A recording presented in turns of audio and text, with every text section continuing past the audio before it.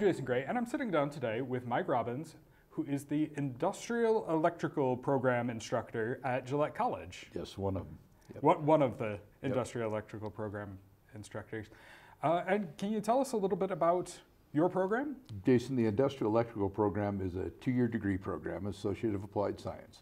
Of course, we focus on electricity, so we start with the basics, and that's what we give them is the basics, because nothing we touch in our life anymore, in our modern life, isn't touched by electricity. And so by having the knowledge and the skills about electricity, there's so many different job avenues and careers that the path can lead to.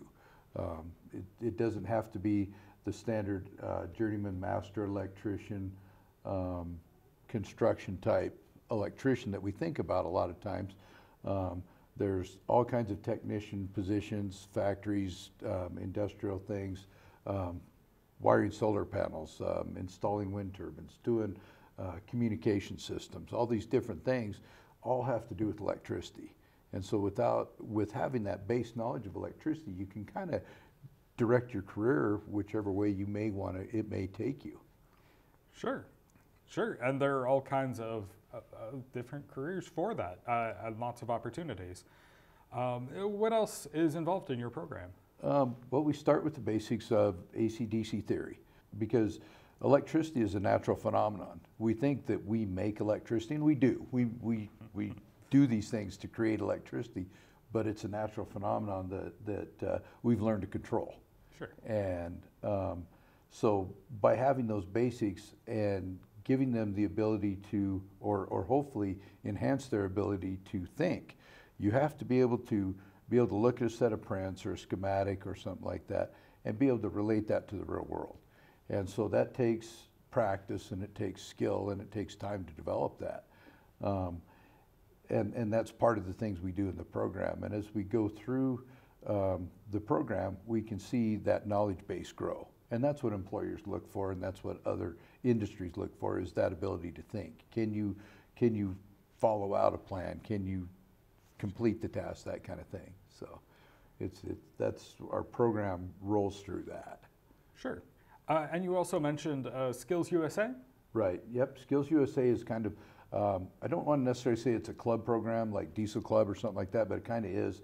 But it's a skills program that high schools and colleges across the country, it's a competition. So you get a scenario, and depending on whether you're in welding, diesel, electrical, could be job interview. They have an interview category, so it's a well-rounded program.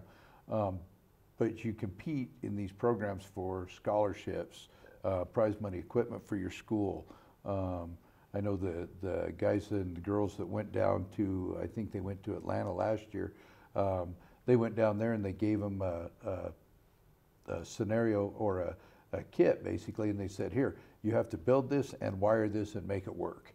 Oh. And it was a little small conveyor system that picked up an object and then moved it on the conveyor system and then shut off when it went off, so it had different sensors and that kind of stuff. And so they give you a time limit and they give you that. Well, at the end of the program, they let you take that equipment back. That's about a $10,000 gift. Oh, wow. That they got by going to nationals last year. So they compete at the state, regional, and national level. And so it's a competition. Yeah. So Skills USA is a great thing. A lot of the kids start it in high school, continue it into college. Some of them get into it in college.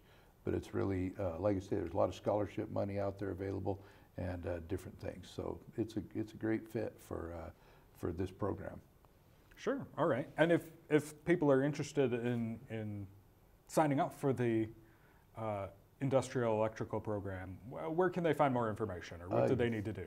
Find more information on the Gillette College website. You can swing by the college. My cohort, Jared Vance, and I are there pretty much Monday through Friday. If we're not in class or something, you can always catch us between classes. We're great, or we love to answer questions. You can always set up a tour if you have a group that wants to come through and look at it. You can call the admissions office or the advising office, and they can set up those tours and that kind of thing, and you can come through and check our program out. All right. And is there anything else you'd like to share before we wrap up today? I think that's about it, Jason. I just wanted to make sure people were aware of that program. Perfect. Thank you very much for coming. Great. Thanks, Jason.